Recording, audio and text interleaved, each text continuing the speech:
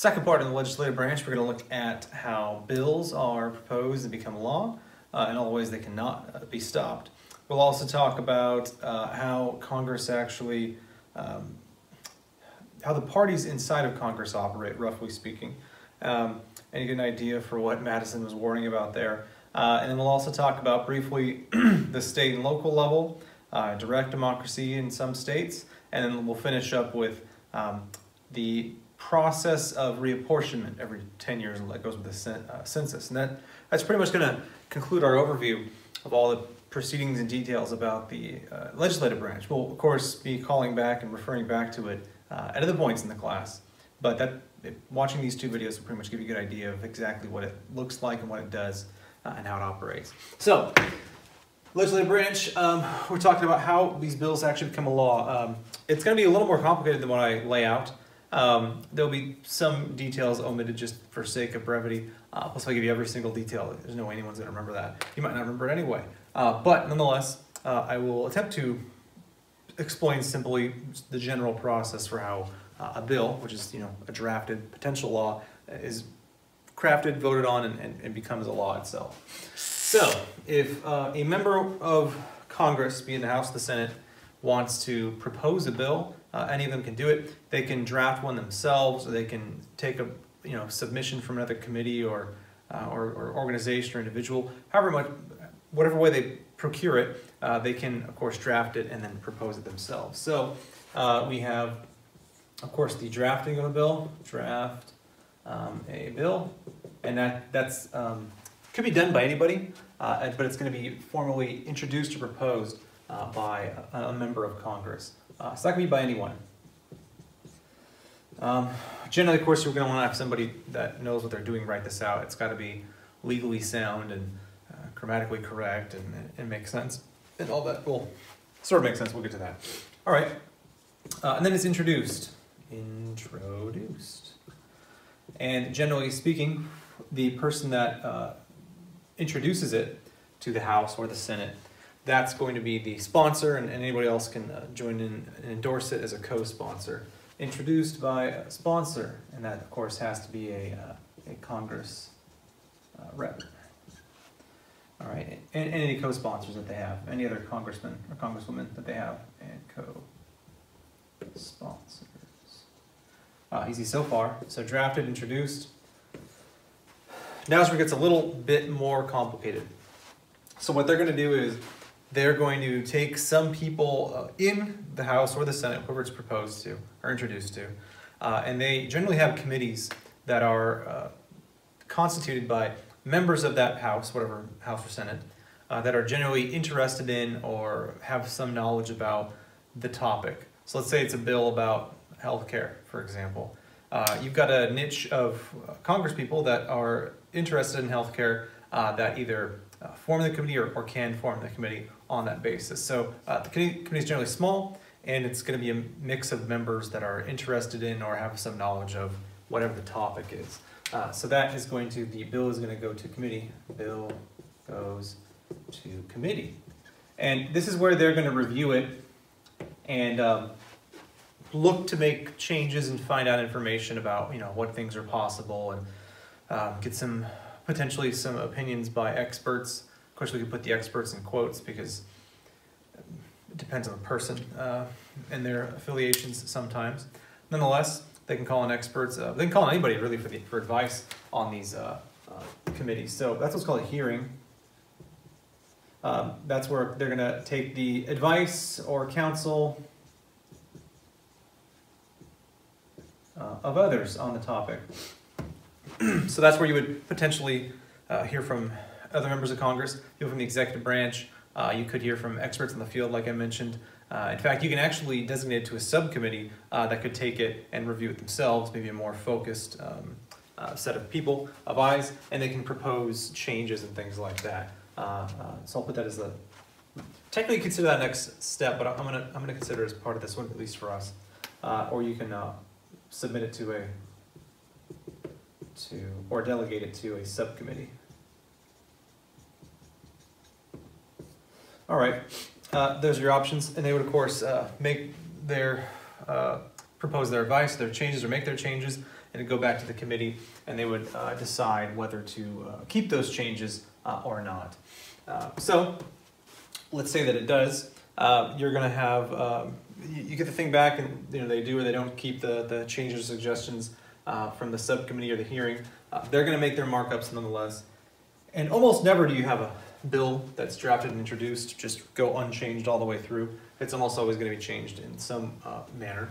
So the committee. This is where you're going to have the committee markup phase. Markup, I mean, it's literally just like a teacher grading your paper. They're going to mark it up. They're going to, cross things out. Obviously, everybody's going to have a copy, so it's not like one original. And oh, we crossed that out. We don't know what it said. They're going to put it out there. And I actually forgot to mention, when it gets introduced, that gets put online too, so the public can see it. But it's not that relevant. This is where they would mark it up and make any changes that they would like, whether it's omitting things or changing the wording or adding things. And this is where it can get tricky because this is where the committee that we mentioned here that the bill goes to, like I said, they can apply changes here or suggestions here if they want, but here's where they actually make those changes or adopt them. This is where people can decide to add things that might not even be related to the topic. These are called riders. I'll put can. This doesn't mean it's always added. These are always added, but they can add what are called riders. And these are deceitful little things because, as their name kind of implies, they're a rider. They're attached to this thing, but they don't necessarily belong, right? So let's say it is a bill about healthcare, and a lot of these bills can be really extensive, like anywhere from like 10 to 2,000 pages of legalese, like writing that's intentionally misleading or full of jargon, so it's hard to read like a whole paragraph that essentially says nothing, but it has a bunch of words filling it up. They can try to insert things called riders that have nothing to do with the actual bill's original intent, but that they want included and added to law. So let's say it was about healthcare, but they wanted, I don't know, they wanted to add some firearms limitation or take away a firearms limitation. They could randomly put it in there in part of the bill and hope nobody notices it or enough people don't notice it so that this thing does become law. You have this healthcare thing, but then they also have this random part about either taking away guns rights or adding more guns rights or whatever it might be. That would be a rider, and those can be a deceitful mechanism for adding things that don't belong to the bill. I remember, I don't really read legislation, but I remember when they proposed the Green New Deal, I wanted to see what some parts of it were.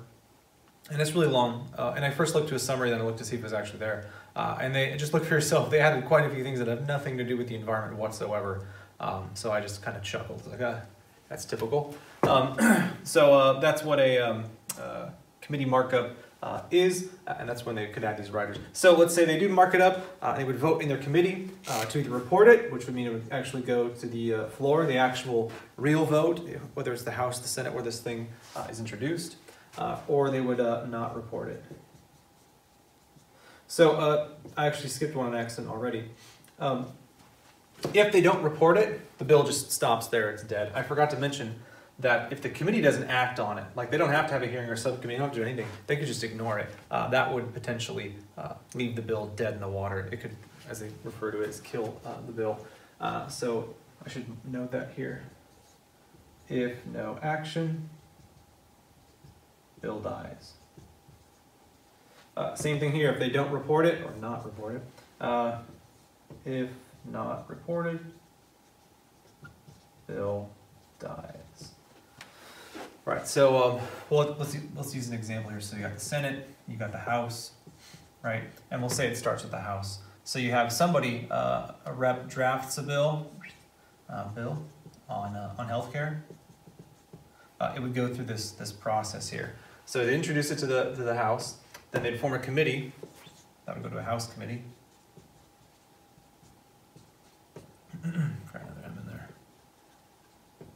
And that House committee would, have the hearing, submit it to the subcommittee, and they make their markups. And that's what they go through 3 to 4 here. And let's say they do report it, although it could die here by not even going to the committee, and the committee themselves could kill it as well. So once they made the markups, that's when they are going to issue it or report it to the actual House floor. So that, let's say they report it, and then it's going to actually go to the House itself for debate. That'd be step 5. They're going to have what's called the floor. The floor meaning like literally the chamber full of either House members or Senate members. They're going to have a floor debate where they're, of course, going to have a chance to look at it. They'll have a debate on it potentially. So you might have, whether it's the Speaker of the House of Representatives, or it's the President Pro Tempore, or the just the Majority Leader, that begins the process of people giving them the chance to talk. They are going to debate like whether they think it's a good idea or not, or think they should take some things off, or whatever it might be that they're going to do. So at that point, they're going to vote to either add or keep the markups or not keep them, whichever ones they are, and then they're going to vote on passing it or not. So floor debate and votes. And here, of course, they're going to debate and vote on the amendments, the changes, the markups essentially, and then the bill itself. So obviously it could die here as well. Could fail to pass, and then it would die. And just to pass a bill, not override a veto, it's just a simple majority. So as long as they're 1 over 50%, whether it's 50.1% or whatever it might be, as long as it's over 50, that's the majority that they need.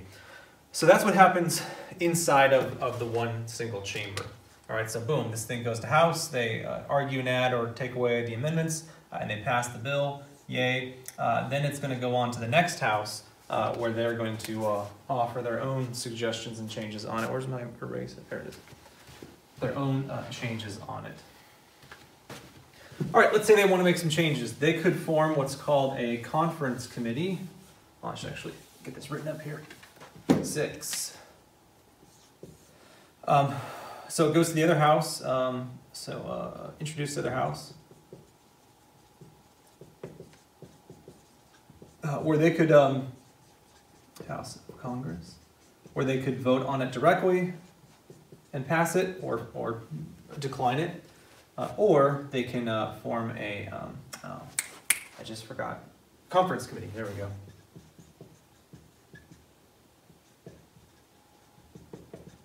Conference committee would be where basically some senators and House committee members mix, so either it gets approved and voted, or they have their conference committee. I should make this a little bigger.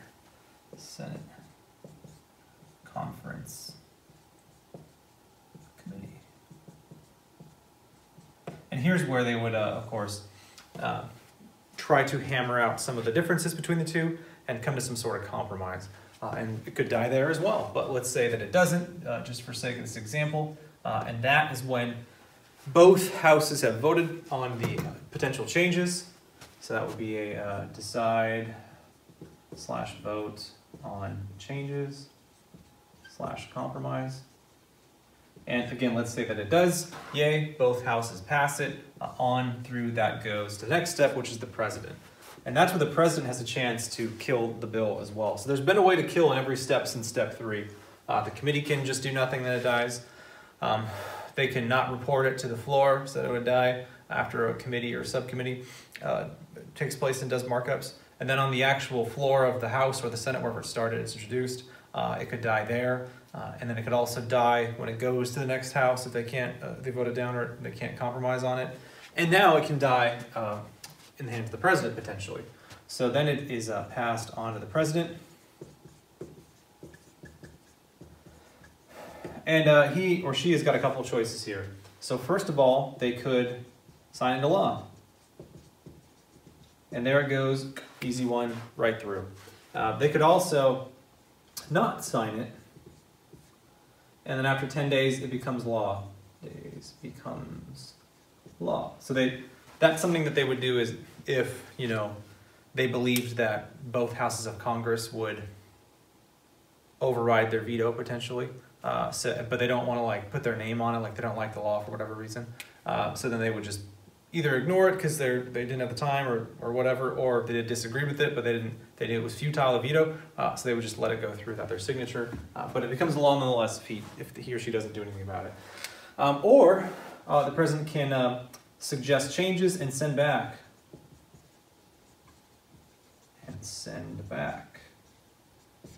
To Congress. Here's where the veto comes in. Because if the, well, there's actually two ways. This is the first way, though. So he's got to do this within 10 days, obviously. But within 10 days, I'll actually add that. In 10 days. There we go. By sending it back, that's essentially the veto. And the House and Senate have to make the changes or potentially just vote to override by a 2/3 majority. And that would be step 8 on how to actually pass it. But I do want to come back here for a second. If returned, 2/3 of both houses can override the veto. There's one other way that they can kind of circumvent this. Let's say the president believes that they would have a 2/3 override, but he wants to or she wants to veto it. There's a thing called pocket veto where if you hold on to it until the House and Senate Congress adjourns and they're not in session, and then you send it back to them, if it's still in that little 10-day window, then the bill would die even if Congress passed it. Because they would send them back for these changes, but since Congress isn't there, once those 10 days are up, then the bill would die. Because the president had signed it, sent it back within the 10-day window, but Congress wasn't there to vote on overriding it, so then that bill would also die. So could use a pocket veto. And they call it a pocket veto because it's almost like he or she is taking the bill, crumpling it in their pocket, and just having it sit there and waiting until Congress goes home, and then they give it back for changes, and then it ends up dying. So yeah, that's called a pocket veto. I should underline pocket veto. There we go. And then of course there's the 2/3 override option. So that's how a bill can become a law. And at every step, since at least 3 that I mentioned up here, these things can die. So it's very difficult to actually get a law to go through. Even when it gets to this point, it can be difficult. So that is how a bill becomes a law in the United States through the Congress. But like I mentioned before, all these laws can be overturned, potentially, by the Supreme Court if somebody finds them unconstitutional and then appeals it all the way up to the Supreme Court to determine whether the law is constitutional or not. And that's another way. That wouldn't be killing the bill because it's still a law at that point, but the law could be overturned by the Supreme Court.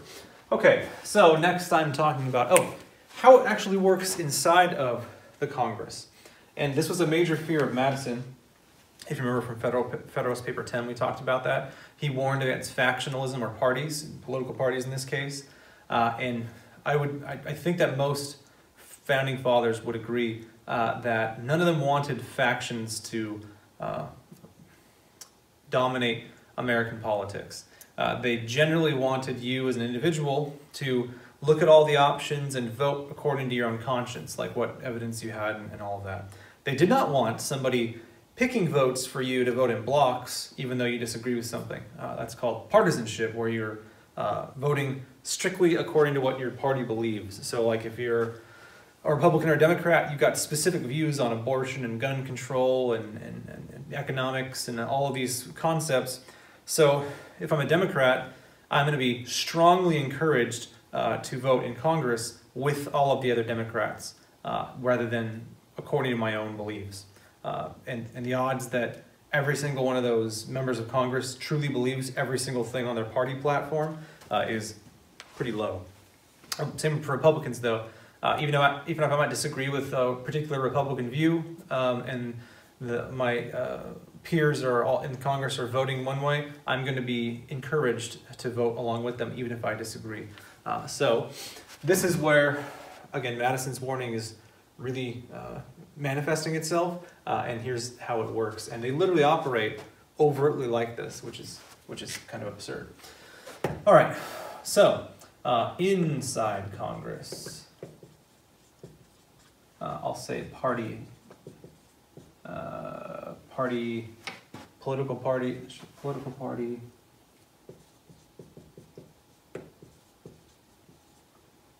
behaviors, not behaviors, practices, there we go. So, contrary to what people were hoping when they designed the Declaration of Independence, or designed the Constitution, in articles too, but certainly the Constitution, they didn't want factions. However, what we have here is American politics anyway. American politics is largely dominated by partisanship. And that is again where you vote with party members in unison, even if you disagree with what they're voting for. So it's kind of like a quid pro quo. Like you might disagree with something, but in order to get everybody else to vote for the things you do like, you kind of have to vote for some things that you don't like. Like let's take a typical Republican view is pro-life, and a typical Republican view is less gun restrictions. Let's say you happened to believe abortion was okay, but you were really adamant about Second Amendment rights. So you as a Republican, even though you might want to vote or at least not vote or not care about abortion issues, if you do that, then your party members are going to potentially disown you or not vote with you on the guns rights stuff. To sort of act in a partisan manner would be for you to vote with all the other Republicans on abortion, even if you don't feel that way about abortion, so that you guys all agree on the thing you do care about, which would be gun rights or whatever the issue might be. So that's what partisanship is. So, and they actually operate like this specifically because in each House, the Senate or Congress, the Senate or the House of Representatives, they're going to have specific leaders and members that make sure people are voting in a block as a party, even if they disagree with individually, their conscience or whatever disagrees with the particular bill or the way they're voting. So, in Senate and House, you have what are called majority leaders or minority leaders. I'm not talking racially here. And then you also have majority whips, or whip / minority whip.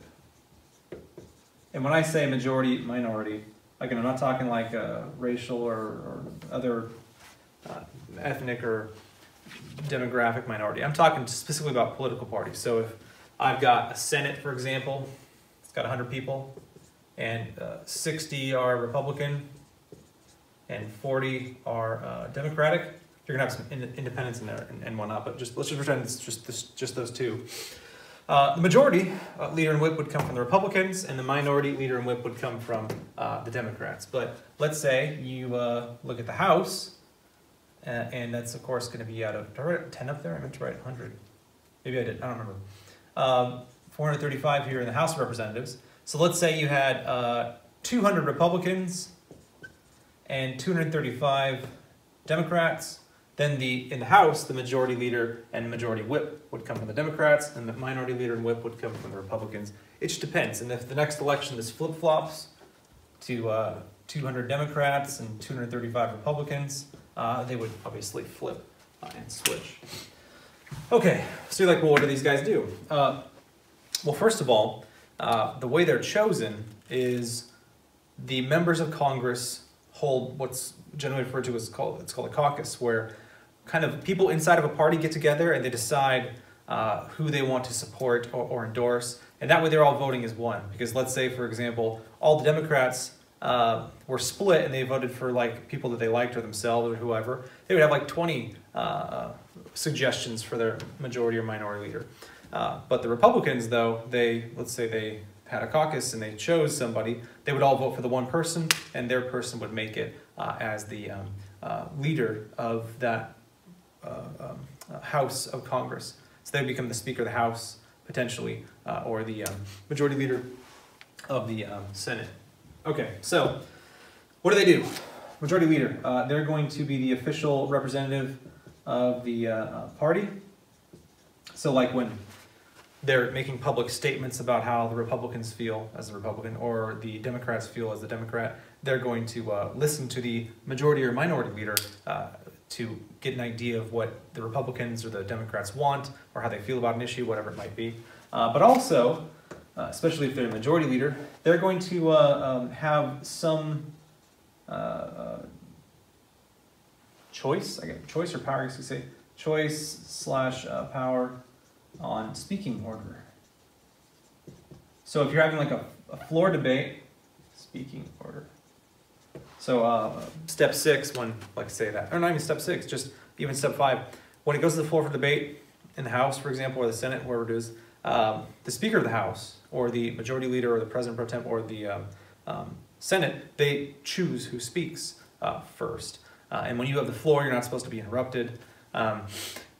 The House has a time limit, but the Senate does not have a time limit on how long you can speak. We'll get to that in a second. But they're the ones that can sort of choose that. And they are the ones that handle the proceedings. And that can be influential, potentially, for who they're hearing, who they're not hearing, and all of that. So that's something that's an important issue. That's why they have the caucus, by the way, to choose, because if, let's say, the majority party couldn't agree on somebody, but the minority party all voted together, then that person could potentially become the Speaker of the House or whatnot. Actually, I'm not sure on that. They might have to have an actual majority for all of Congress to get it, or through all their House to get it. That one I'm not quite sure on, but nonetheless, you want to, at least now in Congress, you want to be unified under one person. All right, majority whip or minority whip, sometimes they're called the assistants, but because they're like the second most important person, I guess you could say. This is the person who is designated for ensuring partisan voting. So they're the ones that make sure enough members from their party are there for a particular vote, because you can actually vote with not all members there, as long as there's a quorum, like enough people to vote on a bill. It doesn't have to be everyone that's there. They want to make sure that you are there in case they want to oppose it or pass it. And they also compel you to vote with the party, not individually. So if you're somebody who is voting on your own without regard for what the party wants, or at least the party leader wants and leadership wants, they are going to try to convince you otherwise, and they're going to, of course, I don't want to say blackmail, because that's not correct, but they're not going to support you going forward. So bills you introduce, they're not going to support and back. Votes that maybe you or people, interests you have, they're not going to support as a voting block, whereas they might otherwise. And they can also use that against you to support somebody else from your district later on by showing, oh, look, if it's a majority Republican district, for example, they'd be, oh, look, Joe here doesn't vote with Republicans. Look at all of these examples of him voting with the Democrats. Or, you know, if it was a Democratic district, they could come to they could campaign against them in the House or the Senate. Be like, oh, look, this Democratic rep doesn't even vote with us. He or she voted with Republicans this many times. You should vote with this Democrat instead. They might endorse and help somebody else out in your place. So that's how they sort of ensure it with attendance and party votes. But again, these are going to be chosen, determined during a caucus. Again, a caucus is like an in-party vote to choose delegates or leaders. And you can have those too on a local scale, or a local scope. Scale is probably a better word for it, where they choose to endorse certain representatives or delegates for presidential elections. That's for like the Republican National Convention or the Democratic National Convention. That's kind of what they, what function that they serve. Okay, so that's what they do to make sure people are voting along party lines. And of course, we all know, if you remember from Federalist Paper 10, that is exactly what Madison did not want to happen and wanted to prevent. So thankfully, we do have some checks and balances to make sure that these block partisan voting entities can't just annihilate our individual rights. So that is how that process goes. I'm trying to think if I wanted to say anything else about it. Oh, I wanted to add one more part, and I mentioned it already. There is a time limit if I'm in the House on how long I can speak, but there isn't for the Senate. So the people that would call that out and regulate it, deciding who's speaking and for how long, and if they're violating these rules or not. In the House, the leader is what's referred to as the Speaker of the House. Currently, that's Nancy Pelosi. That is the person that is presiding over the House of Representatives. Usually they don't vote or debate. They can, but they traditionally don't for whatever reason.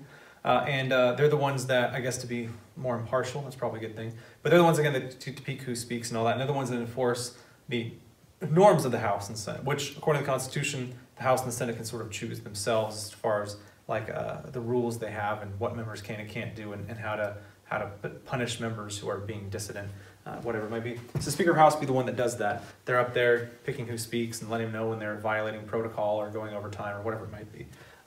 For the Senate, it's supposed to be, and I've mentioned this before, I think anyway, it's supposed to be the Vice President, but traditionally the Vice President actually doesn't do that often. The Vice President will show up, generally speaking, if they think there's going to be a tie or there is a tie on a particular bill or vote, and then the person will come in, of course, and he or she will cast the tie-breaking vote. That's happened a few times. Has that happened? I can't remember. Yeah, I think it's happened like 200-something times. So it's, I guess on average, it's roughly once a year, if I remember that correctly. That's been in my brain for a while, so that might not be correct, but I think it's 200-something times the VP's come in and done a cast a tie-breaking vote. So he's not often there though. So usually that's going to go to either the President pro tempore, which is the senior, which means the longest presiding senator of the majority party, or the majority leader for the Senate. Sometimes they're the same person, sometimes they're not. But I think right now the majority leader for the Senate is Mitch McConnell. I forget who it is. I haven't done a very good job of keeping track of who's who. Nonetheless, that's how it runs. This is President pro tempore and or the majority leader. And like I said, time limit here on how much you can speak. So when, like I said, when a bill does come to the floor and they're debating it and they're going to vote on it, there's a time limit in the House. And there are rules and procedures, and the Speaker would be the one that enforces them. But in the Senate, there is no time limit. So here, you have what's possibly, you could delay a bill with by using a filibuster, is what it's called. And a filibuster is when you go up there and talk endlessly so that no one else can speak about it, or you can't even actually cast a vote on it. So, this filibuster cannot be stopped or compelled to stop unless they breach certain rules. So some of the rules are, if I'm not mistaken, they can't stop talking at all. Obviously, you can't just only talk and not breathe. It's got to be reasonable, but you can't take like these long, drawn-out pauses. You have to remain standing. You can't like lean on things. If you agree to cede the floor to somebody else, then they don't have to give it back to you. If they adjourn for a break, then they don't have to give it back to you either. So there's a lot of rules, so it's pretty hardcore. I can't remember what the record was, but I know people have gone for hours on end doing this. And you don't even have to talk about, this is freedom of speech, you don't even have to talk about the bill. You can go up there, some people have like gone up there and read the newspaper out loud, or they've read the phone book, you know, things like that, told the story, read Dr. Seuss, like all these ridiculous things just to chew up time in hopes of delaying a bill or killing a bill or pushing a bill to the point that Congress adjourns, and then even if it is proposed, the president could pocket veto it. Those are the ways that this is used nowadays. But that's only in the Senate. Got a time limit in the House, Senate, no time limit, so you can talk as long as you can, but you can't take a break. You can't lean, you gotta stand, and you gotta keep talking. So that's how that works, and that's how the actual voting and partisanship, which again, most of us can agree is not a good thing, almost certainly. At least in some cases, anyway. Probably overall not a good thing, but some cases it probably is. That's how that takes place. And the last one we'll talk about is specific to the House of Representatives.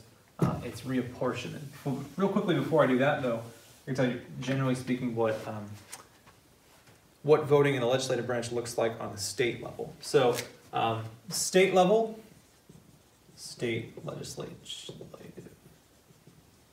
level, and local too, but each state has their own version of Congress. The state constitution gets to choose how that government is structured in the tenets of their constitution. Obviously, they're not allowed to violate the federal U.S. national government's constitution. And most state constitutions look very similar to the U.S. Constitution, and so does their actual structure too. What they're going to have as their legislative branch is what's called a state legislature. The legislature itself might go by a different name, have a different amount of members, be bicameral, whatever it might be. But nonetheless, the states get to choose it, and there is a state legislature made of representatives from that state. And they make laws, like I mentioned before, specifically about the state. And they have other powers too, which I'll get to. So state legislature determines state laws and policies according to their own state constitution, and also according to the U.S. Constitution. And locally, some states actually have what's called direct democracy in some states. It's different from state to state. So I can't even tell you like exactly how many have direct democracy. In some states, people can vote on propositions and initiatives and just have a popular vote and make it a law, or they can have a popular vote of regular citizens to add a bill to the state legislature for consideration and vote, or nothing at all like that. But that's part of what's called from the progressive era in some states, from progressive era, which you could say lasted from, while the party itself would merge with the Democrats, you could say the move itself went from like the 1880s, 1878 maybe. These when the populists kind of began with their unified complaints against big business and agriculture and railroads, till 1910s, I would say. By then it had sort of fizzled out, but that's when they're going to pass a lot of those progressive era amendments, like the one that changes the 17th Amendment, which changes the voting procedures for the Senate to being a popular election. That's an example of a direct democracy, because it got tired of corporations, well, let's just say corporations, companies bribing members, crony capitalism. They do things like the state income tax, the federal income tax, allowing that, getting rid of the apportionment qualifications in the U.S. Constitution. They also banned alcohol, infamously, and on a good note, they 19th Amendment, they're the ones that allowed women to partake in the voting system in 1919. So that's roughly the progressive era, and they're all about keeping big business out and allowing regular people to influence the government more. So yay them on a good chunk of their policies. So they do this through what are called initiatives, or referendum votes. And again, those are, and it can be, depending on the scenario of the state, for citizens to make their own laws right out and just put them right into law, or to add to the ballots for the state legislatures to vote on, or none at all. California's got quite a few. We have our propositions. So those of you that are in California, if you see like vote yes on prop whatever or no on prop whatever, that's what they're talking about. Are these sort of progressive era direct democracy initiatives. The reason why I mention that is these state legislatures, which again are like state congresses, they have a major role to play actually in the federal government with the House of Representatives, because they are the ones in charge of what's called apportionment or reapportionment. So let's discuss what that is real quick as our last portion here, reapportionment. So you're probably like, what the hell is reapportionment?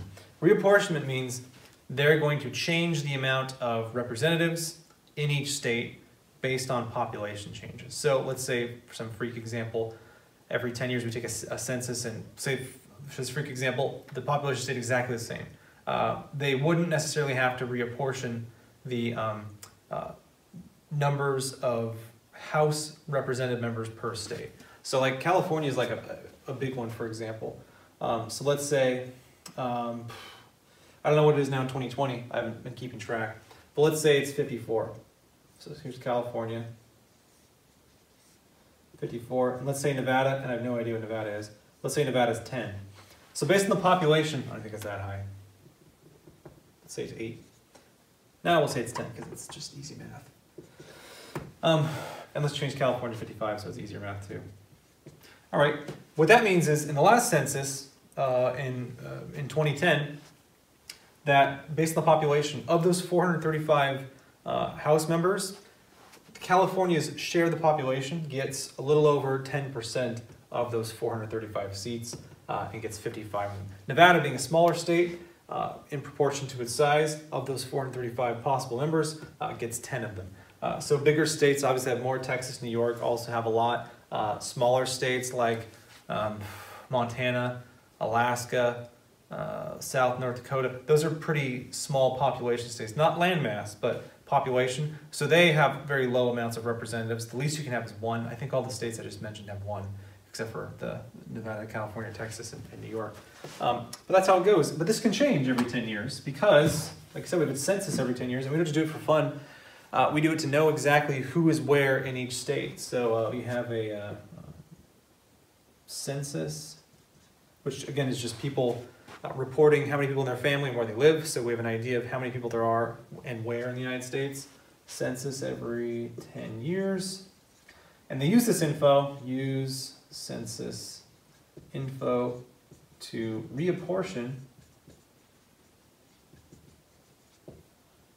or redistribute. Because again, the proportion of representatives you get in a state, they're redoing that. So that's why I call it reapportionment. So they're like redistributing the 435.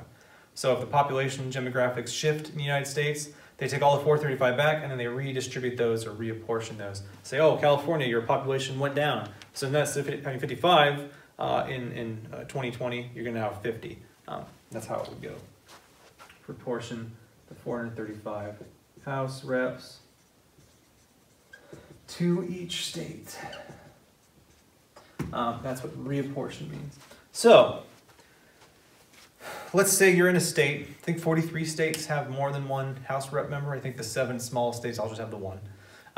43 states, though, have to, generally speaking, reapportion. So like as the population shifts, the numbers change, and they're forced to redistrict because what they do to choose your rep members is they have you vote as a block in a congressional district.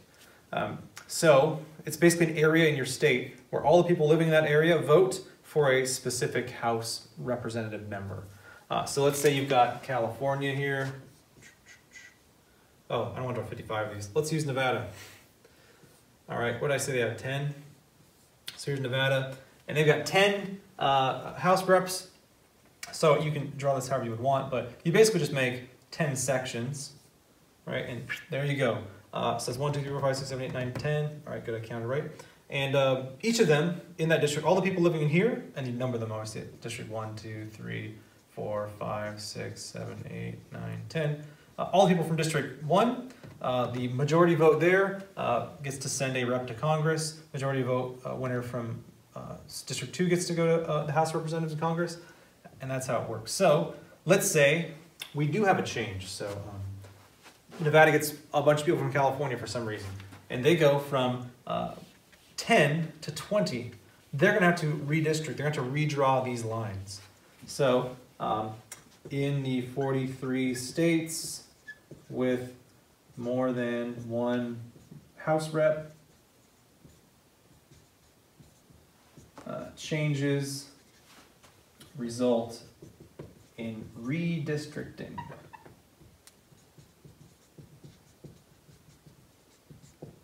So reapportion means you get a different number in the state, and then redistricting means you need to redraw those boundaries so the people in those boundaries can vote and send the proper number. So if we go from 2010, have 10 reps in Nevada, and have a big population growth from California, California would lose 10 House reps, so they go down to 45, and then Nevada would go from 10 to 20. Remember, I'm making up the numbers because I don't even know, especially for Nevada.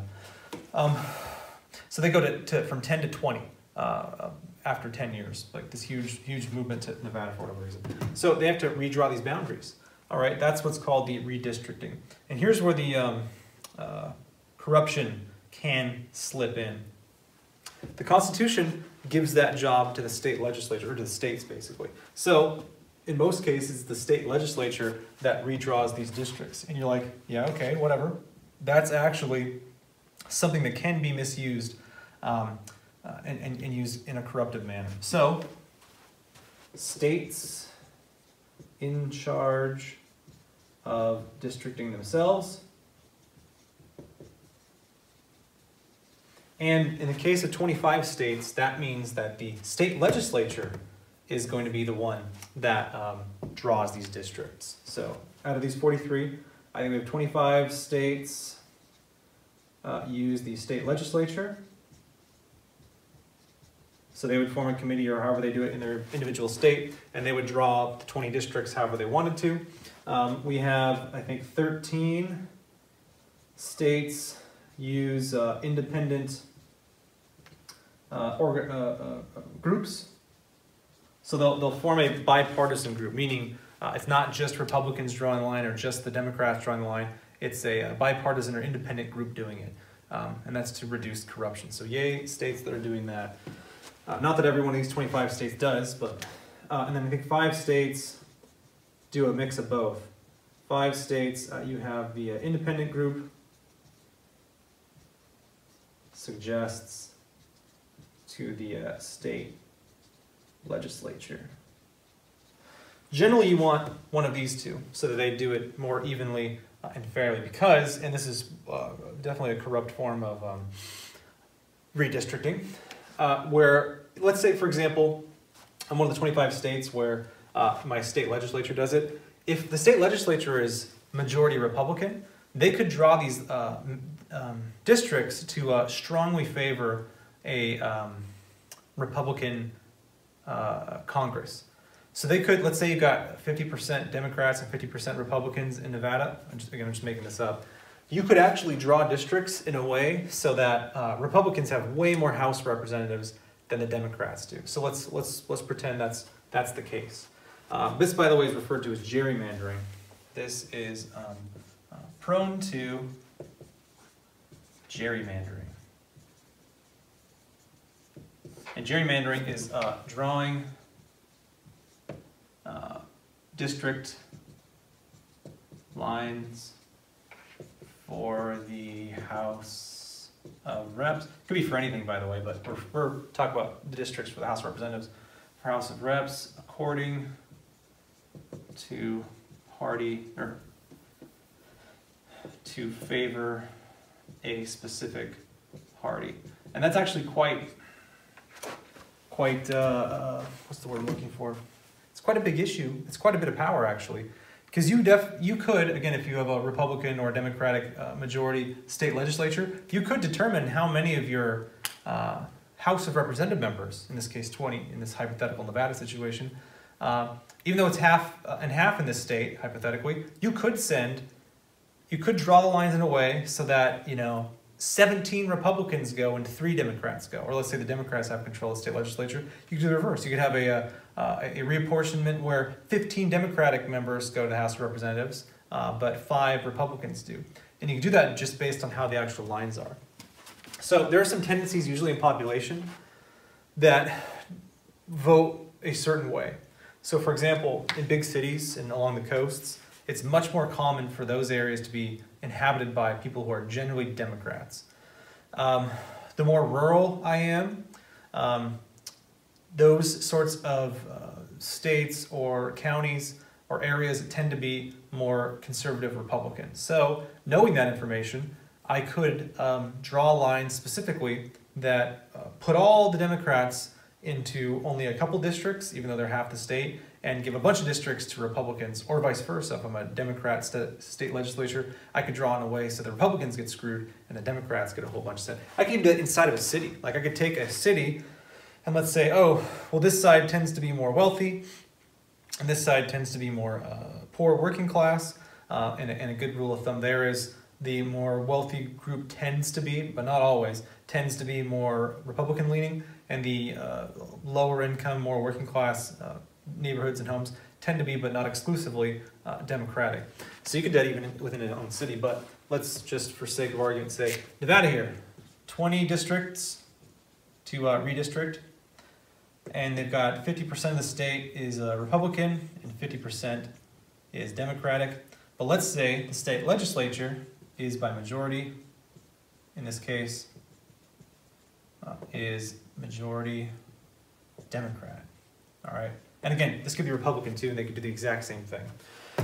All right, I've got a bunch of cities, and here they are. And let's say all the big cities are majority Democrat, and then all of the rural areas are majority Republican. I could do something ridiculous like this. I could say, here's one district, here's another district, another one, another one, another one, another one, another one, another one, another one, another one, another one, another one. So that's like 1, 2, 3, 4, 5, 6, 7, 8, 9, 10, 11, 12, 13, 14, 15, 16.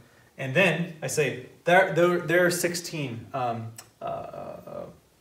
districts. And you know, since based on the population, that almost certainly these districts are all going to vote for House members that go to the House of Representatives and Congress as Democrats. And you take all the rest of the territory, and then you go, okay, and then we got this one, here's the other one, and here's another one, 2, and then there's 3, and there's 4. So that's all the space in between these little circles. That would be 1, 2, 3, and 4. So now, because the way I've drawn it, let me use, I don't have any blue. Democrats could be green for this one. Now I've got all these different districts that are for Democrats. I can't remember, did I have 15 or 16? 1, 2, 4, 5, 6, 7, 8, 9, 10, 11, 12, 13, 14, 15, 16. Okay, so 16. And then, of course, the 1, 2, 3, 4 would be all the areas between, and those would be Republicans. So that would be 4 Republicans and 16 Dems to the House for Nevada. And was this a fair and equal redistricting? No, that would qualify as gerrymandering. And again, you could reverse this. If I just reversed it and said, oh, the Republicans were the majority of the state legislature, they could do the exact same thing for the Republicans. They would draw it differently so that somehow they had a massive advantage on House members that were sent. So gerrymandering has resulted in some very weird looking districts. Like I said, they've even taken cities like Chicago and drawn these ridiculous lines to make districts to keep certain neighborhoods that were majority one economic class or majority one race to try to get more House representatives that are of their particular party. So generally speaking, you want a state, hopefully, that is using some sort of independent agency to draw the lines, or at least suggest them, or hope that the state legislature is close enough or moral enough, good luck with that, to make these things relatively fair. And if you ever want to see some examples, just Google gerrymandering districts and you'll see the ridiculous looks on some of these districts where state legislatures have clearly modified these to favor their own party. Nonetheless, that's about all the specifics we're going to talk about regarding the legislative branch, and we'll talk about the executive branch next week.